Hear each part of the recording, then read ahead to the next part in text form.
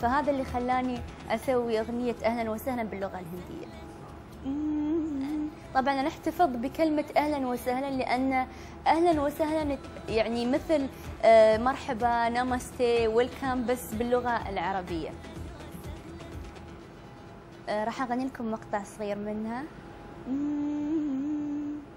أهلا وسهلا قرأ يمر السجن، أهلا وسهلا قرأ يمر السجن، مجامو مناچو دیوانه بن کے جوگن، مجامو مناچو دیوانه بن کے جوگن، عشقت ليل السهر في ليلي، جاقي من ساري ساري راء، فعمري انت القدر حبيبي، سمجونا मेरे दिल की बात، أهلا وسهلا قرأ يمر السجن، أهلا وسهلا قرأ يمر السجن. أهلا وسهلا، أهلا وسهلا، أهلا وسهلا، أهلا وسهلا وأهلا وسهلا، أهلا وسهلا نورت القلب بحبك، أهلا وسهلا نورت القلب بحبك، أنا قلبي حبيبي يتمنى يعيش بقلبك، أنا قلبي حبيبي يتمنى يعيش في قلبك، أهلا وسهلا.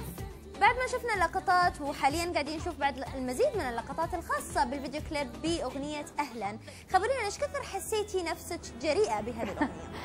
والله أنا ما أشوف أنه كان هناك إغراء، بالعكس كان في فن استعراضي بوليوودي 100%، شيء جديد، وما أتوقع بصراحة أن الناس تتقبل هذا الشيء يعني بسرعة، لأن كفنانة خليجية من عبا وشيلة للبس هندي بحت، هذا الشيء يمكن يسوي لبس للمشاهد الخليجي أو المشاهد العربي، بس مع الوقت أكيد إن شاء الله راح يحبون هالستايل الجديد، وأتمنى إن شاء الله أقدم لهم كل ما هو مميز، كل ما هو جديد، وإن شاء الله خير. أثناء وجودك بالهند أكيد التقيتي بعدد كبير من المنتجين المهمين بعالم بوليوود، منهم المنتج راكيش سبرويل اللي عرض عليك دور بطولة بفيلم باتر فلاي دايري، كذلك كانت راح تشاركك البطولة بهذا الفيلم النجمة منيشة لمبا، لكن أنت رفضتي، فخبرينا عن أسباب رفضك لعمل البطولة في هذا الفيلم. فعلا المنتج راكيش سبرويل كنت التقيت وياه في بومباي وعرض علي دور بطولة، وحتى كنت راح اغني اغنيه اهلا وسهلا في الفيلم طبعا بالهندي فيرجن، باللغه الهنديه مش باللغه الخليجيه طبعا، وكانت راح تكون معاي منيشة لامبا، بس المشكله في الفيلم انه كانت هناك خلينا نقول بعض المشاهد ساخنه وبعض المشاهد الاغرائيه اللي انا كعربيه او كمسلمه او كخليجيه صعب اني اؤدي هذه المشاهد وادي هذا الدور، فعسب شيء اضطريت اني ارفض. اثناء وجودك في الهند كذلك التقيتي باحد مهم اخر واللي هو المنتج جواهر اللي عرض عليك عمل توليوودي، وكنتي راح تسوين البطوله مع النجم دنوش، فخبرينا عن اسباب رفضك لهذا العمل الاخر. هو صحيح كنت التقيت بالمخرج جواهر، كنا التقينا في شناي اثناء تصوير الفيديو كليب اهلا وسهلا، وكان انعجب بطريقة رقصي وبلبسي اني اتكلم بالهندية، فاستغرب قال كيف واحدة عربية مهووسة ببوليوود وبهالستايل الجديد. ففعلا سوينا اجتماع والتقيت بالممثل المعروف في توليوود بالنسبة للتامل موفيز، التقينا بدانوش وقعدنا، وكان في راح يكون هناك فيلم، بس المشكلة اني ما اتقن لغه التامل، جدا جدا صعبه، يعني فرق شاسع بينها وبين اللغه الهنديه. خبرينا عن مسيرتك الفنيه من بدايتك في المجال الفني، وشو هي خططك المستقبليه بمجال الغناء؟ الألبوم هو إن شاء الله راح يكون ميني ألبوم، يعني فيه 6 لين 8 أغاني. مش بس لهجة خليجية، لا، في خليجي، في إنجليش، في لهجة المغربية، في اللغة الهندية. طبعا تعاونت فيه مع عاطف علي، مع عبد الله القعود، سعيد الخميري. أما الهند تعاونت مع بابي لهري، مع سرور باند، كامران باري.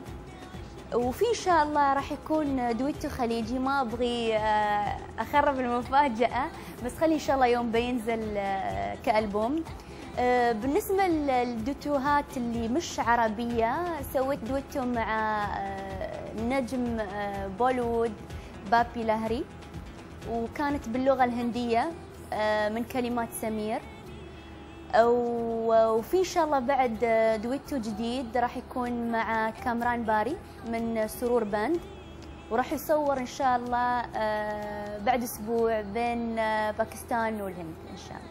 ويام، اهلا وسهلا فيك، وان شاء الله دائما نشوفك على شاشه قناه زي افلام ونسمع اخبارك، ونتمنى لك المزيد من المشاركات واطلالات مش بس من مومباي انما من كل انحاء العالم ان شاء الله. وانا جدا سعيده بهذه الاستضافه، واتمنى ان شاء الله ان مش بس مشاهدين العرب هم اللي يشوفون هذا، خلينا نقول هذا اللقاء، حتى المشاهدين اللي موجودين في الهند على كل نتورك زي تي في ان شاء الله. وان شاء الله اكون دائما متواصله وياكم.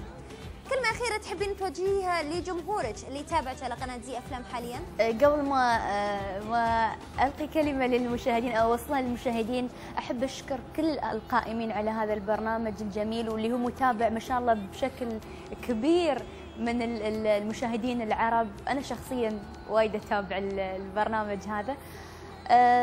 أتمنى إن شاء الله أقدم للمشاهد وللمستمع كل ما هو راقي وجميل كفن، مش بس خليجي وإنما فن عربي خليجي وإن شاء الله عالمي. وأتمنى إن شاء الله أنكم تشوفوني في فيلم بوليوودي إن شاء الله، وأتمنى أنه ينال الإعجاب.